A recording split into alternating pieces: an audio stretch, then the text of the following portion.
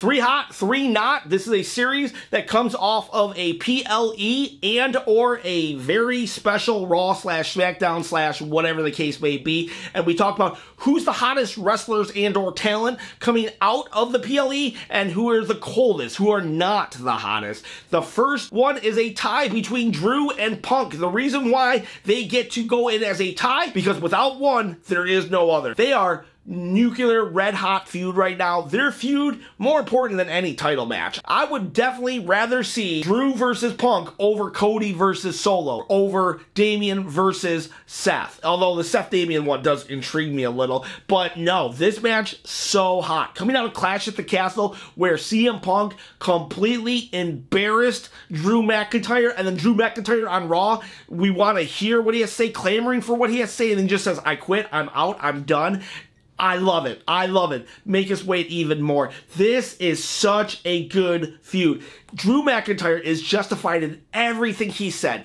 Every single thing he has said, he is justified and even right. Very much like Bret Hart before he started hating America, just right before. But the way he says it makes us want to hate him. And CM Punk is just fueling that fire. I have not seen a feud to this level of hatred in a very long time, and it is great. I am loving it, absolutely loving it, and they are just playing their parts perfect to the T. And the crazy thing is, this feud is all done while both were injured, where one is injured. This week on SmackDown, CM Punk is coming to Chicago to probably announce that he's clear. Sidebar, I don't like that because it's SmackDown and not Raw, and this will be the first instance where the draft, the rules being bent. Now, I know we've had other people, but there were explanations. The King of the Ring opponents, the women's tag team opponents, because that can go on both brands. But this one, CM Punk has no business being in SmackDown other than the fact that it's Chicago, which I get, but storyline-wise doesn't make sense. I hope they do make it make sense,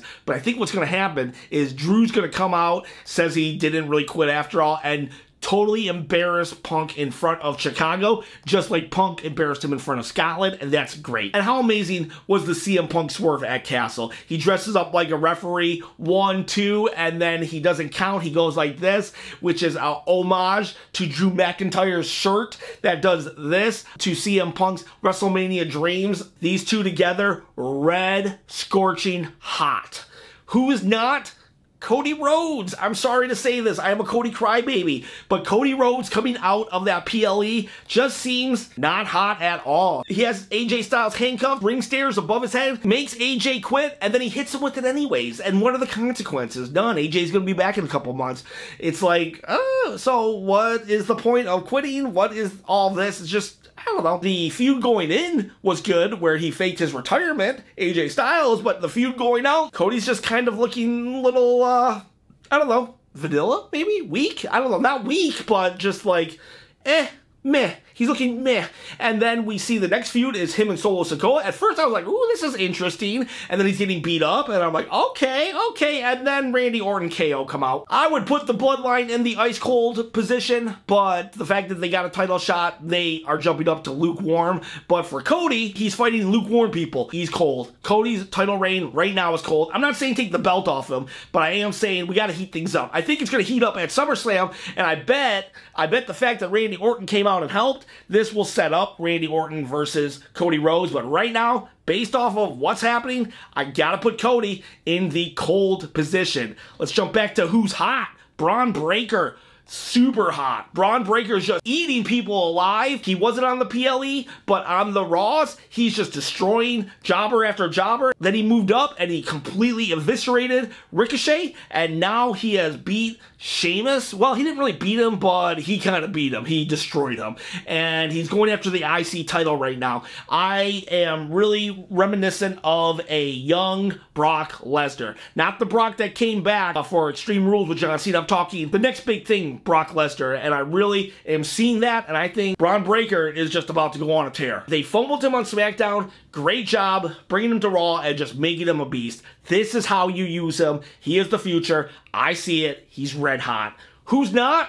Sheamus. We just talked about how he got beat up by Braun Breaker. He also got beat up by Ludwig Kaiser. And in fact, ever since he's come back, the best thing about his comeback is when Drew McIntyre cooked him on the mic saying burger after burger. I'm sorry, Sheamus. It sucks. However, This is how a veteran should act in putting over talent when they're at the tail end of their career. So if Sheamus is kind of at the tail end of his career, this is good. But at the same time, I just got to call it like I see it. He is ice cold right now because he's doing nothing but losing or getting made fun of. He can kind of laugh. He can go with the joke. He can roll with the punches, which I do respect. But at the end of the day, he's not doing anything to advance his career, and that makes him cold. Let's go back to hot, and that will be Damian Priest. Damian Priest. I did not see this one coming at all. Damian Priest, I figured, was a transitional champion. However, he's making the most of it. He really is making the most of it. He did win. The thing that made his win special at Clash at the Castle is the fact that he really got injured. That ring rope situation, he was supposed to springboard into a plancha off the top rope, and he got caught in it. It was very scary. Could have been injured, could have been worse. He's a tall dude, and he fell. He could have hit his head. A lot of things could have happened. Drew McIntyre also, pro. That's how you keep a match going and keep it in the confines of the story. They were great. They made it happen. Drew, a lot of props to Drew on that. But back to Damian. Damian sold the leg injury throughout the entire match, which was great because we didn't know. We were all like, is he really hurt or is he not? He was doing one-legged spin kicks, one-legged razor edges, really, really powerful stuff. And thankfully, he is all right and he dodged a bullet. But the fact of the matter is, in that moment, we're all worried about his leg because he keeps selling it. Great job, Damian. This is how you do it. This is how you maximize your minutes. You might be a transitional champion. You might get some big victories, but this is how you make sure you come back to being champion. Transitional the first time, handpicked the second time. So I really think Damian Priest came out of this looking great. The only thing holding him back right now is Judgment Day. I really feel that Judgment Day is kind of holding him back because they're all kind of like goofy. Judgment Day get together, their IQ drops, and it's making Damian Priest look like he's just babysitting, or he's just like, oh, I'm just surrounded by a bunch of idiots, and he just needs to get away from that. We need a more serious Damian Priest right now. Judgment Day without Rhea Ripley, they kind of become little boys, and Damian Priest needs to rise up and be a man right now, and he needs to get away from them, and he's starting, though, with the Seth Rollins challenge. Great job there. Challenging Seth Rollins, not being afraid, not ducking, makes him look strong. Fight on who's not hot? Chad Gable. Okay, so we gotta go by the storyline. We can't go by off of the fact that we know in reality, Chad has re-signed. We know that Chad is pumped about what's coming out. But in storyline-wise, Chad has lost another Intercontinental match. He had to go to the back of the line. He got completely steamrolled by Braun Strowman. He loses the Alpha Academy, and then he's straight up murdered by the Wyatt family. All right, well, the Wyatt Sicks. He's murdered by the Wyatt Sicks. This is very much like, okay, bye-bye. You didn't resign. We just wrote you off TV. And, yeah, so storyline-wise, Chad Gable looks like he's done. I know he's not. He's probably going to come back stronger than ever with the Creed brothers and reform Alpha Academy stronger than ever. But as of right now, he is so cold, he's in a body bag. Literally a body bag because of the Wyatt Sicks. We got to go off what we see. Not what we know, what we see. I will do a bonus hot and a bonus cold. Bonus hot for the Wyatt family. Just talked about how they murdered Chad Gable. Well, they murdered everybody. Everybody backstage murdered, dead.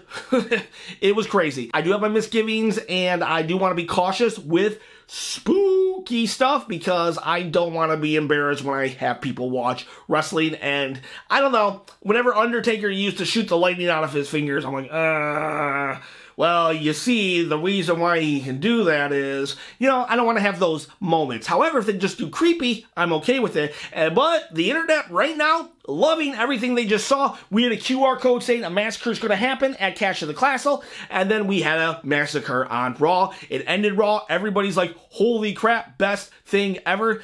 Mr. Sante Zapp even said it was the best thing since Nexus introduction, and so, you know, who am I to argue with the internet? I will tell you, whether I have mixed feelings or not, doesn't matter. What does matter, they are red hot, super hot, who is not the ring production crew at Clash of the Castle. I don't know what was going on with those top ropes, but Jade Cargill, she botched it. Everybody was like, well, you know, she's kind of new AEW. That's understandable. But then when Damian Priest botched, he could have killed himself. Something should have been done. And it's coming out now that people are saying that the ring ropes were too tight. And they're showing a picture of the referee showing AJ that the ropes, something's wrong with them. And it's like, why didn't we stop this? I don't care if this would have taken an hour to fix.